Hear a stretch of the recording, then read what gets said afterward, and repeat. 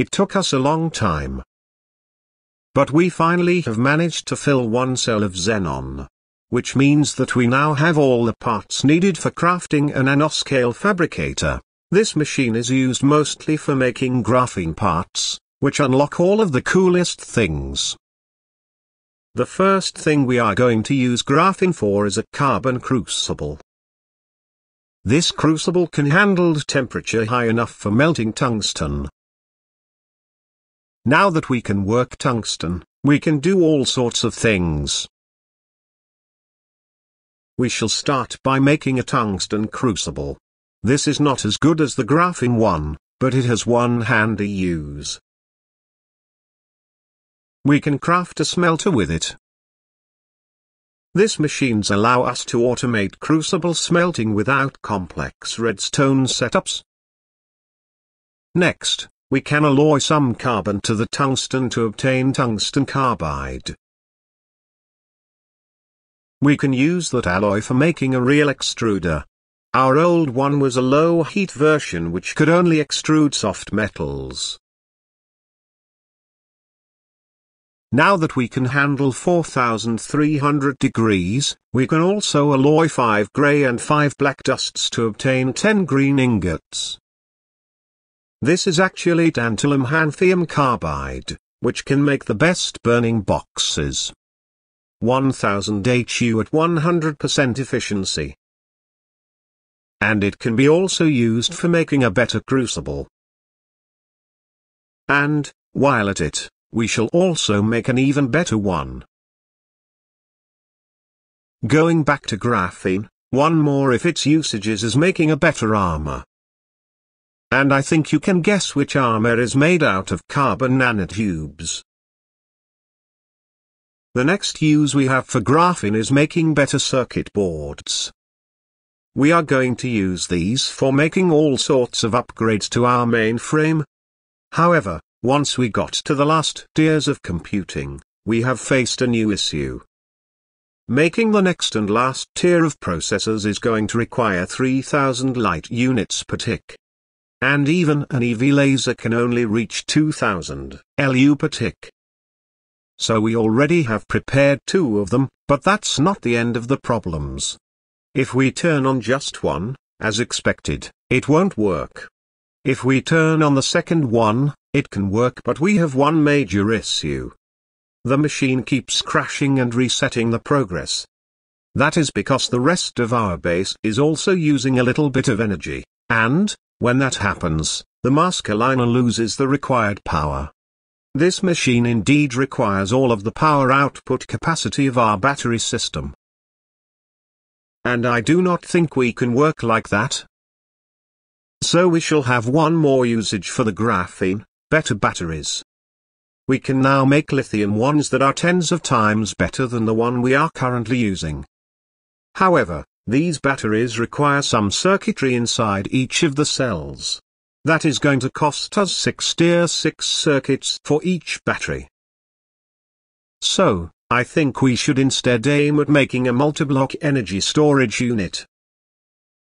This multiblock scales better and is easier to craft than single batteries. You can see how its cells do not contain circuits. However, the controller does require one ruby crystal processor, which we can now make. So we step back from working on more powerful mainframes and move to the highest tier of the GregTech circuits. After manually doing some iterations of a lithium reprocessing loop that only converts a small amount of lithium from a lithium chloride to lithium perchlorate, we have managed to fully craft some battery cells. Next, we quickly make the controller and the other parts. And now it is time to assemble our new battery. And I got something wrong. After a quick research on how to build this multiblock, this is the best I could find. So we go back into doing tests. And after many tries, I managed to form the multiblock in its smallest size. Which is not that small and can hold a lot of power. However, we have a lot of leftovers, so we shall find a way to expand our battery. Let's try by increasing its height. But this did not work. And neither it worked rotating the electrodes or increasing the width.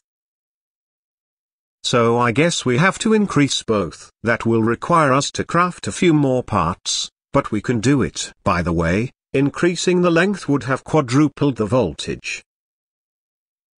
And here we have our 16 billion EU battery. All we have to do now is connect our power generation and start charging it.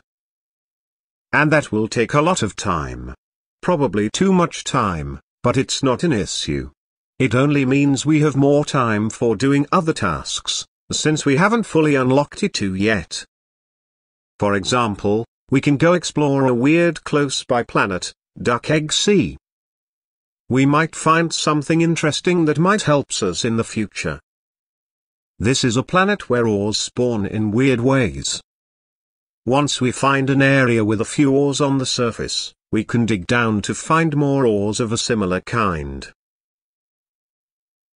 Meanwhile, on Duck Egg B, ores spawn exactly like on GTNH, which means that a vein spawns centered in each chunk whose absolute coordinates are a multiple of 3 plus 1.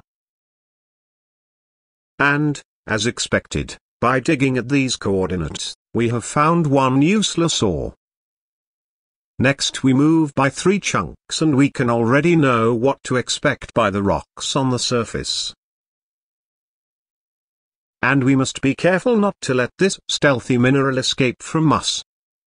This will be really useful later on.